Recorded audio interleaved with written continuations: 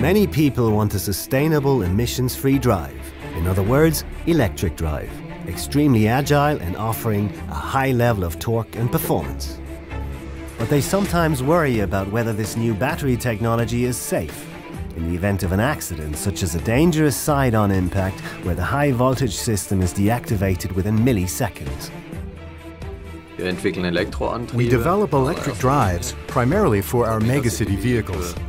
Underneath the passenger cell, which is made of extremely stable carbon, the battery panel is housed for maximum crash safety. Long-lasting, high-performance batteries which cannot be compared to batteries from mobile phones and laptops. Our batteries are essentially designed to last as long as the car itself. The batteries and the entire high-voltage storage system are subjected to every conceivable test in a program, which in some ways is really something like torture.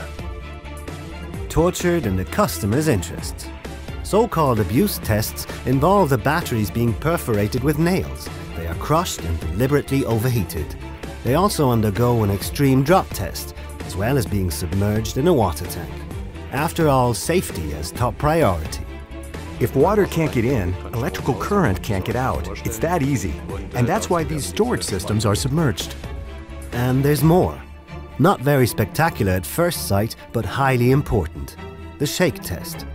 It ensures the long-term stability of all mechanical connections. Essentially, we simulate the entire life of a vehicle in this way. In fact, even longer. We are absolutely confident that we are able to offer BMW i customers electromobility which provides lasting safety.